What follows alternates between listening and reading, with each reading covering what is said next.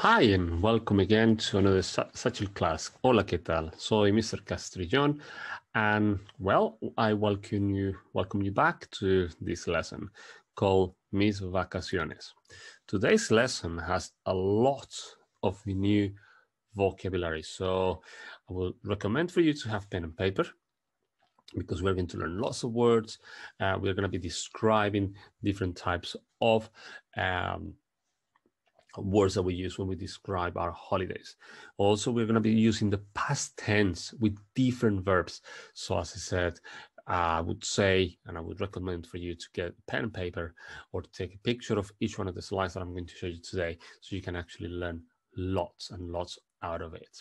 Okay, although it's a Key Stage 3 Year 8 lesson, if you're Year 7 or you are Year 9 or Year 10, please, or Year 11, please do feel free to watch the video so you can learn a lot more today. I won't show you any objectives because in fact, the objective itself is just to describe our holidays, describir nuestras vacaciones.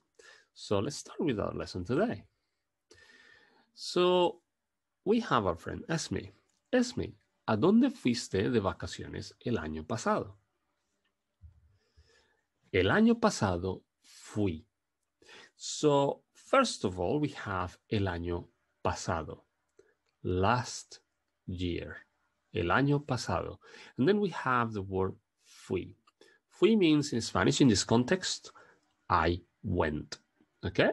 So el año pasado fui a la playa.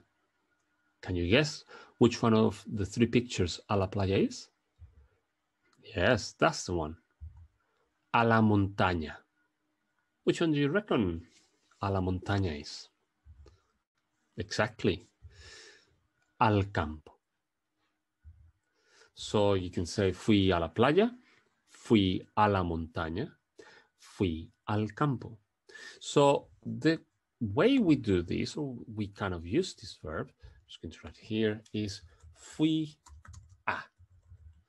Okay. Now I want you to notice something really important.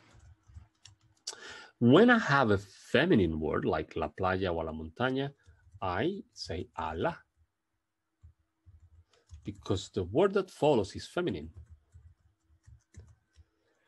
But if I have a masculine word, then we don't say a él, we say al. Al literally means, it means fui al campo. It literally means al. Let me see, fui a él. There we go. And that's because the word is masculine. Okay, so you would say fui a la because it's feminine, and you would say fui al, which is a él, and it's masculine. That's a very important thing to remember. Let's continue. Fui a España. So remember that you can actually say which country you went to. Fui a Colombia. Fui a Japón. Fui a los Estados Unidos. Fui a Grecia. Fui a Escocia. So you can use all these countries to say where you went on your holidays. But if you want to be more precise and you want to tell us exactly where you went or where you went, then you would say concretamente.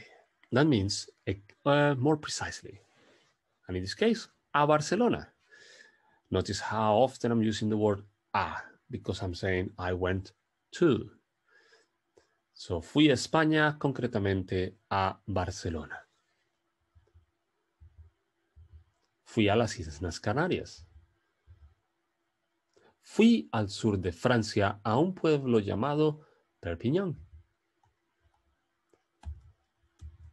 Fui al norte de Escocia a un pueblo que se llama Ullapool. Now, as you can see, I'm including other items or kind of words that are really important.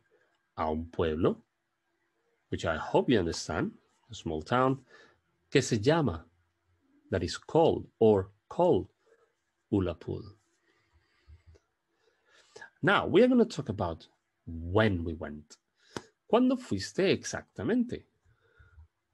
Fui en el mes de julio. Now, notice that I changed from a to en because we are talking now about time. So, fui en el mes de julio. But if you don't want to use en el mes de julio, you can easily leave this out. Fui en julio. And it's exactly the same. Let me just do something here so you can actually see it better. Fui en julio. And it makes perfect sense.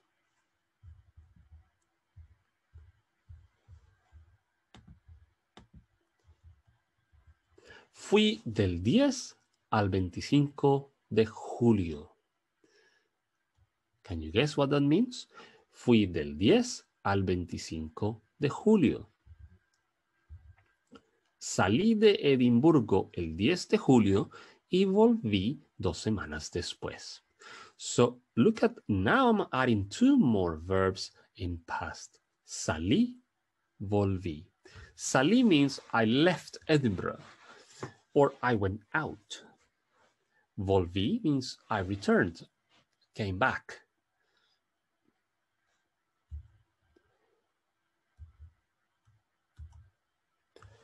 ¿Cómo fuiste? ¿Cómo fue el viaje o el vuelo? Right? So I'm going to give you 1 minute to try and work out the name for these 5 different types of transportation. Let's see where you can work them out.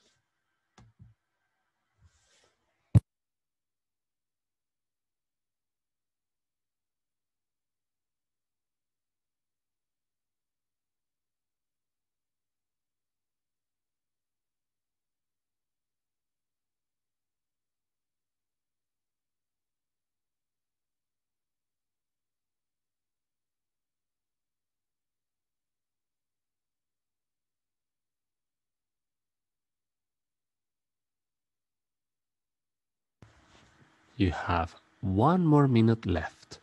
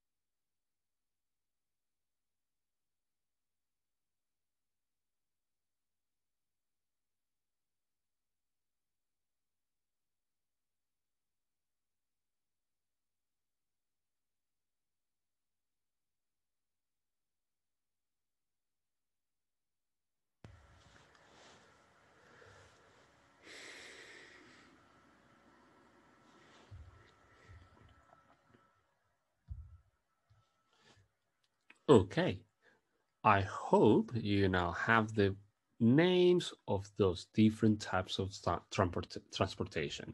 So let's have a look. The first one, coche. Fui en coche. Feel free to repeat after me. Fui en coche. Fui en barco. Fui en barco. Fui en avión. Fui en avión. Fui en tren. Fui en tren.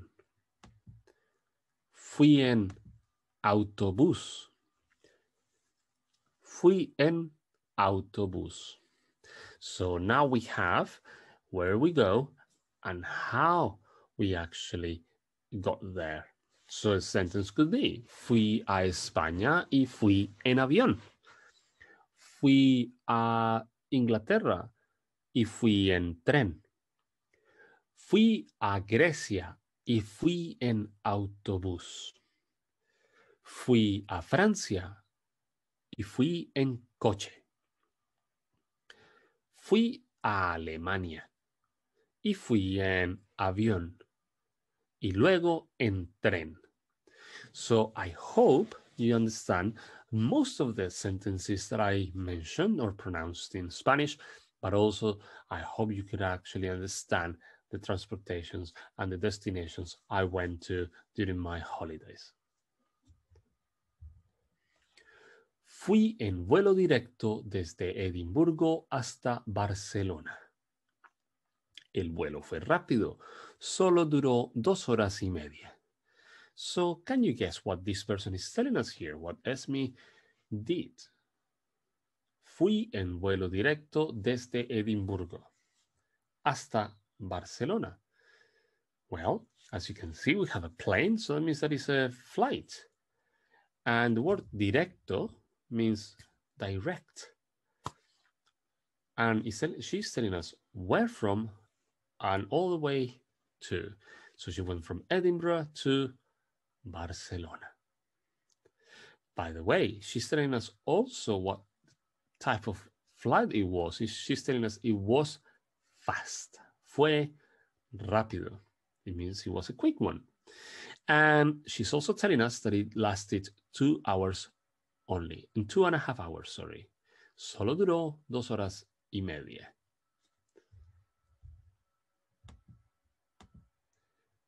So we can describe our trips by saying fue. That means was. So we can say el viaje fue aburrido. Exactly, aburrido. Some of them trips can be. Extenuante. I know, sometimes when I travel to Colombia, cuando viajo a Colombia, el viaje es muy extenuante. O el viaje fue extenuante. Can you guess, by the way, what that word means? Largo. Oh, yes. You know, some of these flights can be long, largo. Some of them can be pleasant, agradable. El viaje fue aburrido, o el viaje fue extenuante, o el viaje fue largo, o el viaje fue agradable.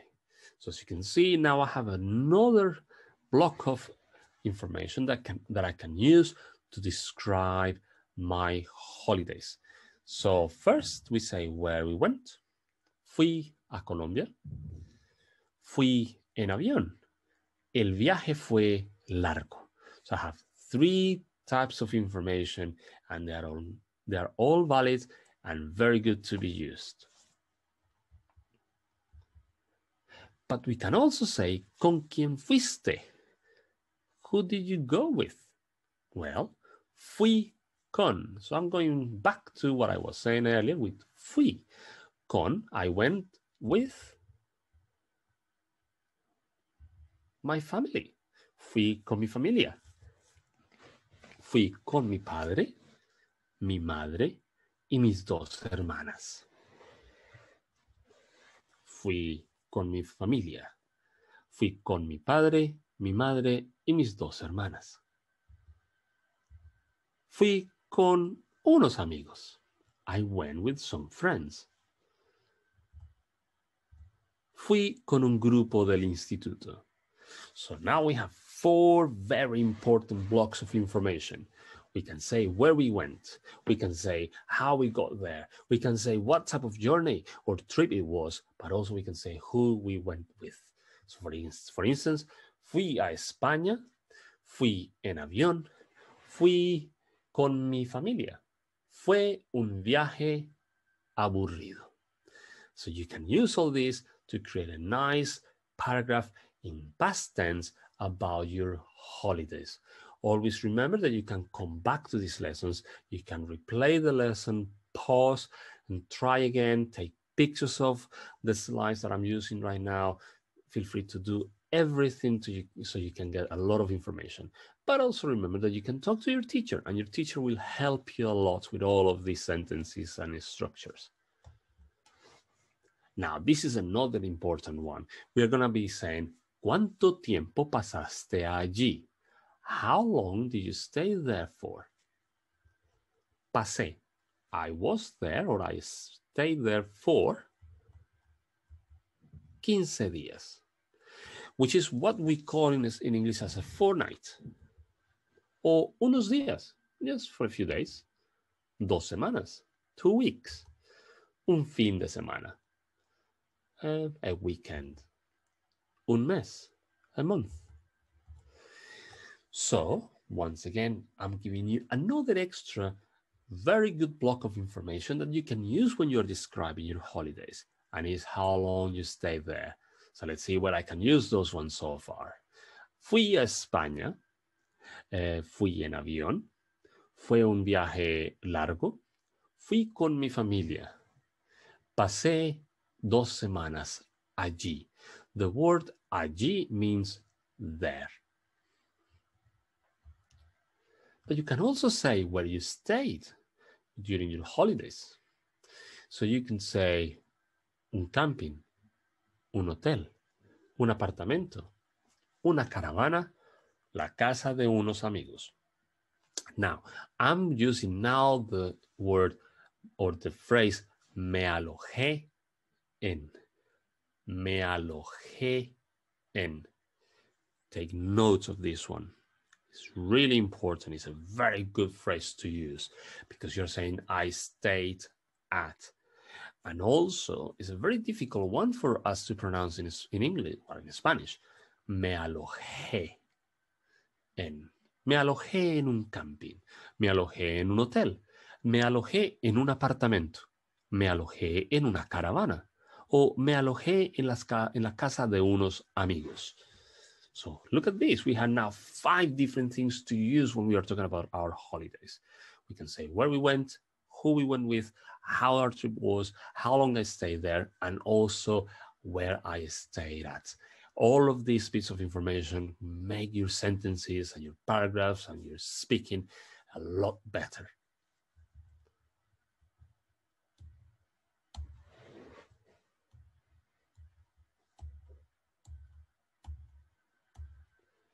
Now, you can also say how far, or you can give more specific locations about where you stayed.